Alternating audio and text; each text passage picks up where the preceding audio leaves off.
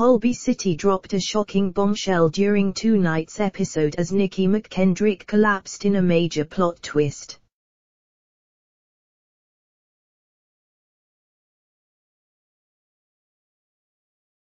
The character, played by Belinda Osasu, has been pushed to the limit after her family friend Auntie Brenda, Lynn Hunter, died in tonight's episode.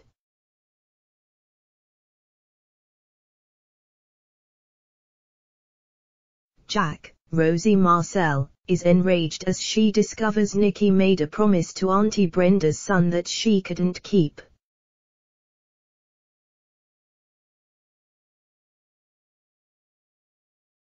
Struggling to deal with the stress of the day, Nicky has a panic attack before collapsing.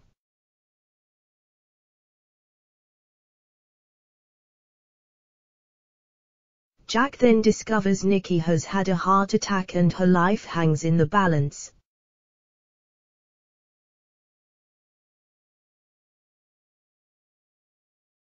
Fans are terrified that Nicky won't make it after the dramatic scenes. Read more related articles. Read more related articles. One said, "I think Nicky's gonna die and I truly hate you all."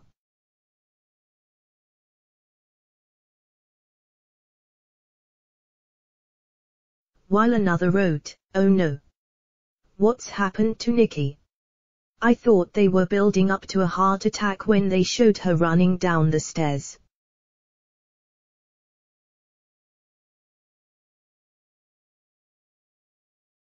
Added a third.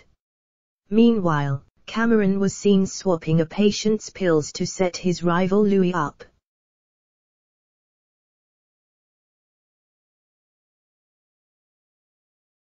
Read more related articles. Read more related articles. Dr. Max realized what had happened after confronting Louis, and made it very clear to Cameron that she is on to him.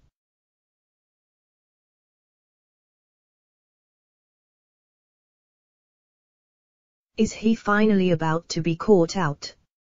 Fans flooded Twitter, thrilled that Max was finally beginning to see Cameron's true colors after the dramatic episode.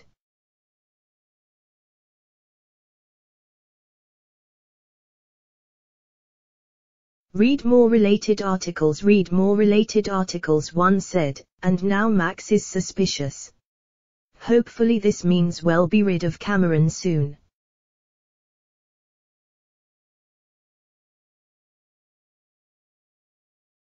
While another wrote, "Yes Max.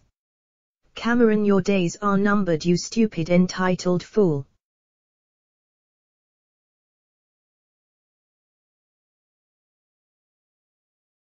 Take him down. A third added, "Max sees it, she sees it. Get our ID. Oh, Cameron messed with the wrong woman's son," wrote a fourth viewer.